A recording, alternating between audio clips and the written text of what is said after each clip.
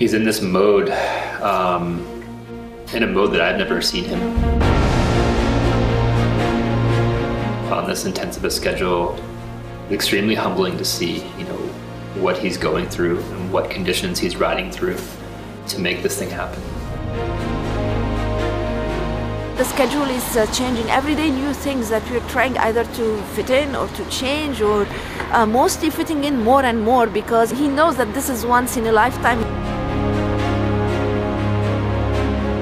Straight after he comes off the bike, he would be in events, he would be in interviews, and what people don't see is him being off the stage.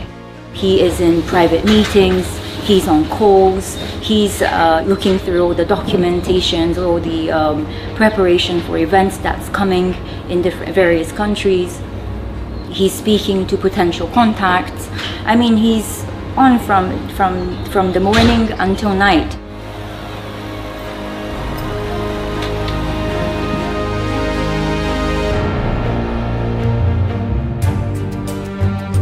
Video calls, Zoom calls are happening. Sometimes it's throughout the ride. Unbelievable how much he can handle things in parallel, because the calls require a certain focus.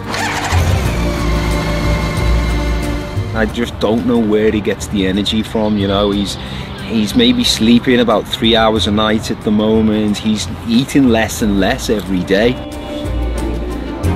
There was the one time when I think going from Italy to Geneva, and it was quite a hard day, long hours of ride, and he had to go straight into interactions and meetings. He would be drenched wet, he's cold, he hasn't had food. That's also one thing, he's not eating at the right time, he's eating too early or too late.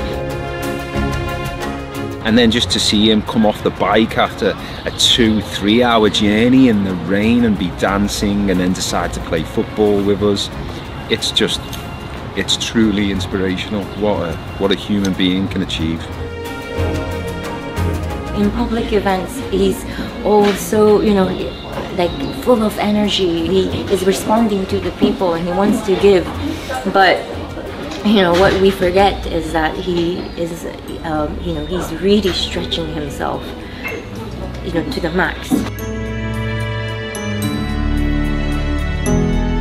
On top of this, there is so much more which is happening in India, in the US. It's the foundation that he has to manage. Again, everything that doesn't work comes to him. Wherever the teams need guidance, it comes to him. The ease with which he is dealing with all the situations, and which could be really nerve-breaking for anybody else. And it's an inspiration to be like that at every moment of our life. For ourselves, it's an inspiration to break our constant limitations, our constant identifications, and be at the peak of who we can be.